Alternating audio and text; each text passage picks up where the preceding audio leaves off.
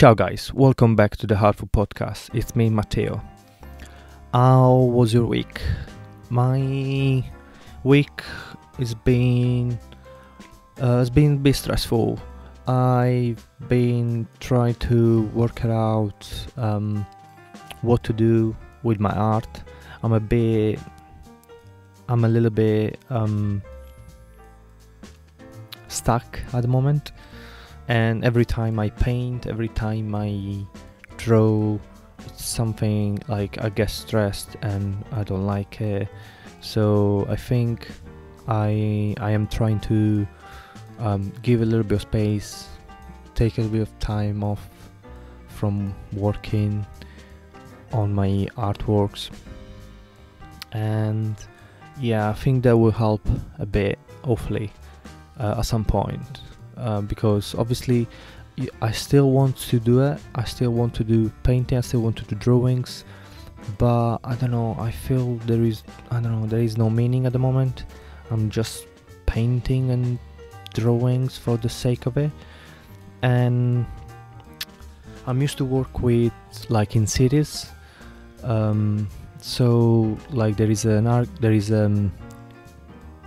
why behind what I'm doing, like what behind my drawings, behind my paintings. And obviously if I'm working on a commission, I just paint or draw the picture.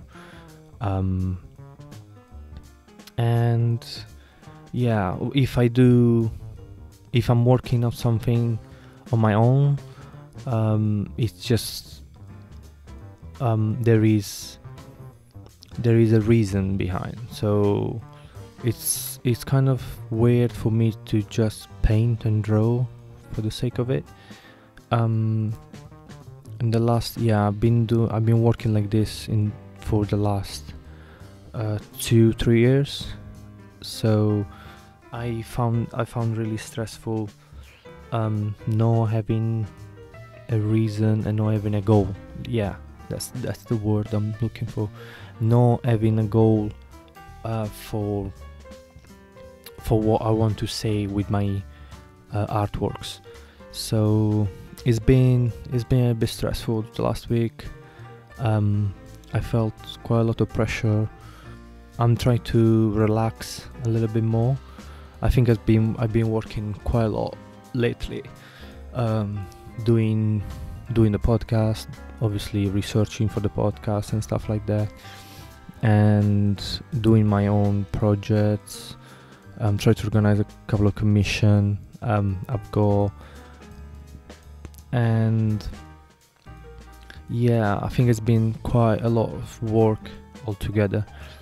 And so I'm trying to take it easy for a bit, try to relax, try to plan the next step, which is always important. I think I can't wait to galleries to be open. I think they're gonna be open in a bit, to be honest.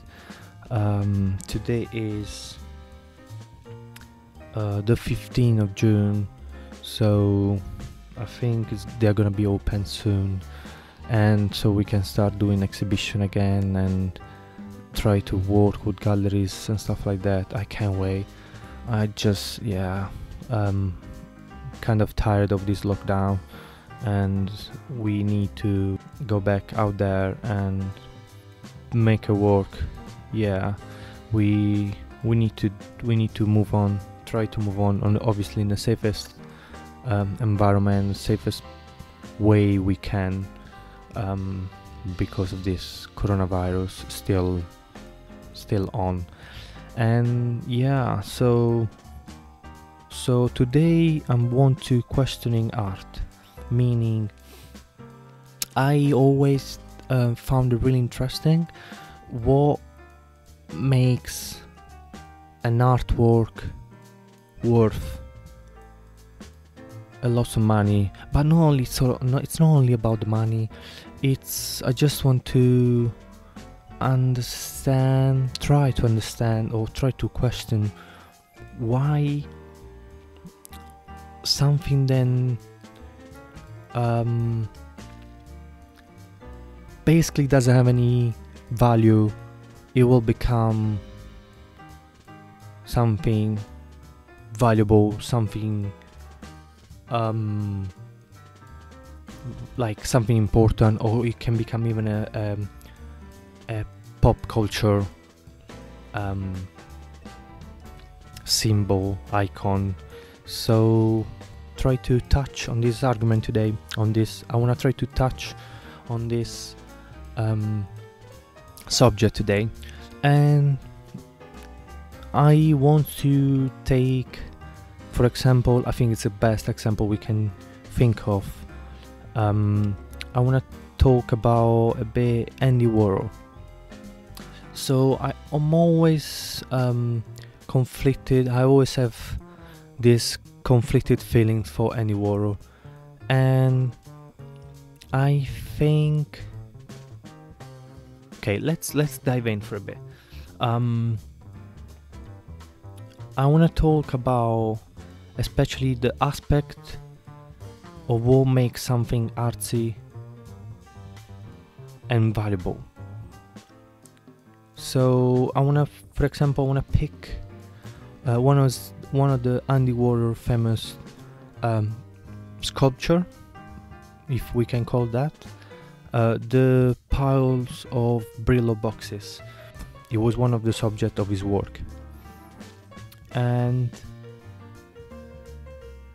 I'm not a fan of Andy Warhol, even if doing some research for this episode and in my own town, I just because it's kind of like a curious character, it's I kind of understand and I appreciate more the artist. Obviously I'm nobody to say something about him, but obviously everyone has an opinion, and yeah, that's today we're gonna try to articulate this, what I think and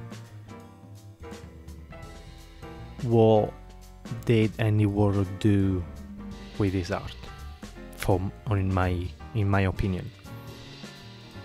So as I said, I want to talk about the piles of Brillo boxes, which was one of the subject of his work. Andy Warhol, he takes an everyday object and makes him as an artwork.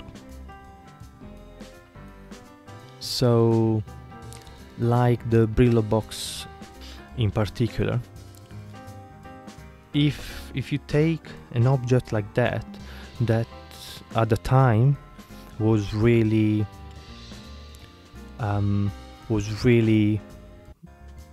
was an American symbol, like everyone had those Brillo soap boxes. So, and I think that's why he took it as an example, as a subject of his art. And it takes these soap boxes and it places them in the gallery. It's supposed to contain high culture object. So the boxes takes more value and more importance as an artist of this level, because at this moment Andy Warhol was already famous, and that's what I want to really try to understand. If a famous artist takes anything, an object, or it does a painting or whatever, it does something and he puts them in a gallery, does it have the same value of any other artworks? Warhol's Brillo soap boxes reflects the emerging American consumer culture in the 1960s and the growing power of a brand. Furthermore, it challenged the notion of the originality through the use of appropriation and seriality. I kinda do not agree with this kind of art, or I better say I do not agree with the idea of whatever an artist produce is good for art, just because the artist is famous. For example, in 1961, Piero Manzoni produced Artist Poop in a can, or it's more famous for Artist Shit. Piero Manzoni did this particular artworks to send a critic to the art world, saying that, and I'm quoting, "I should like all artists to sell their fingerprints, or stage competition to see who can draw the longest line, or sell their shit in a tin. The fingerprints is the only sign of a personality that can be accepted. If collector want something intimate, really personal to the artist, what better than the artist's own shit? That's really is." That's what Manzoni said at the time, and I completely agree. I'm meaning Manzoni critics the fact that anything that an artist does, a famous artist does, can become an artwork valuable and worth enough to be put in a museum and an exhibition. So it's kind of what I'm trying to say. Is it anything that a famous artist produce worth not only money, but worth even the time for the audience to go see in an exhibition? It's worth it to be put in a museum or in a gallery for an exhibition. For example, another artist like Marcel Duchamp had the same idea in 1970, so even before, with his fountain. Duchamp decided to send a message to the art world, and mostly to the art critics. What makes an audience like this kind of art, be persuaded by a famous, strong, colloquial artist, and make them believe blindly on what art is? I think it's still really relevant at this time. It's more, I feel the taste of art has been lost in a sense, and most of the time now, if a piece of art it's not messy, it doesn't have any strange drops of paint, of the installation, it's not weird, it's not interesting, it doesn't have the wow factor, when just a simple well done drawing or painting, it doesn't have that kind of impact on the audience. And I think it's sad in a sense that because of that you're going to have more artists that do those kind of painting and those kind of art, losing, and with the time you can go losing like techniques, and obviously it's every single painting, every single artworks has a technique, a way to do it, and I'm not saying it's easier, I'm not saying it's less important, but the idea that kind of art, it sells more. So for a young artist that obviously wants to make a living with the art, and they see that even if they learn how to draw a nice picture, like learning composition, perspective, value. Most of the time, what they're gonna sell is what doesn't have all these things, which is not a bad thing. But imagine that with the years, you're going to lose those artists that are interested in like old techniques and what makes a picture perfect,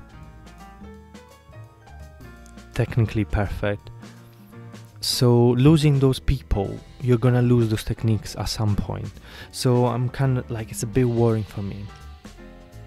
And I remember that when I was in university, we were having a discussion about this, not specifically about this, but it was reflecting on this argument. And I remember that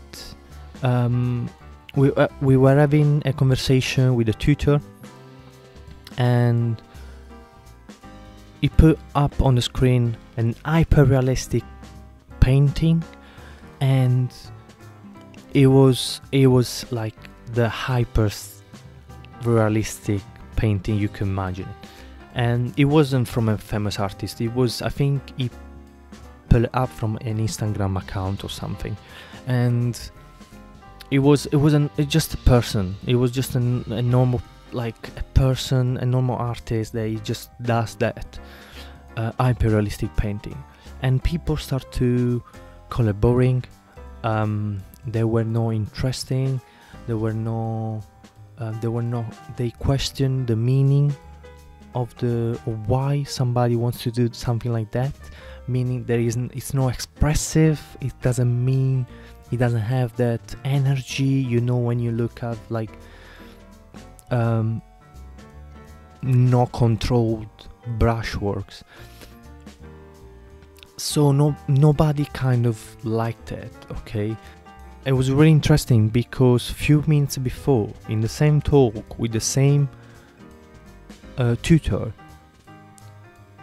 he put up on the screen Chuck Close. And nobody said anything against Chuck Close because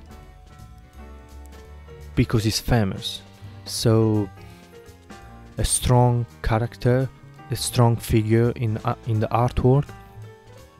So is that because he's famous, but he's doing hyper-realistic drawing, that nobody said anything and nobody called Chuck Close boring? The same that why basically Andy Warhol could produce a massive amount of lithography with the same subject, with the same face, maybe different colors, but he was just producing stuff for the sake of like selling, for the sake of being big. So is that the same concept of because he's famous he couldn't do it, and if somebody else do it that's not famous and not a strong figure in the art history, they can't do it? I understand that art subjective, but especially because of this, we should not be influenced by other people, right? Such as like critics and teachers and these famous artists. When I was researching stuff about Andy Warhol, something really that really make me not liking him. He had provocative statement as, and I'm quoting, "The reason I'm painting this way is because I want to be a machine." And I can agree with this statement. I disagree with this statement, because as a creative, as a painter, I cannot think to be like a machine and just do art only for commercial purposes and only because I want to produce something that people likes and I know is gonna sell. So I was thinking, it was really interesting for me. I started thinking about this lately again, because I've been, as I said at the beginning, I've been stuck with my art, and there is also always, every artist has, I'm 100% sure that every artist has this feeling, this voice in the head that it says, just do something that everyone can like and it's more easy to sell. Just do it. Like, it's gonna be easier for you, it's gonna be less stressful for you if you just produce a nice picture that people can just buy because it's nice and it's colorful, and it's not that it doesn't have them deep meaning. Just do it. Why you should stress yourself and paint and drawing something that has a meaning, or something that it's socially has a social impact? And so I was battling with this idea and this way of thinking, and obviously I don't like it, I don't do it, and it's not something bad and people shouldn't do it, because why not? I mean, if you want to do it, you're happy to do it, it's fine. But it made me think of this during the last week, because yeah, I was stuck. I think I'm still stuck at the moment with my artworks, and it was really interesting for me to try to understand how, like, people,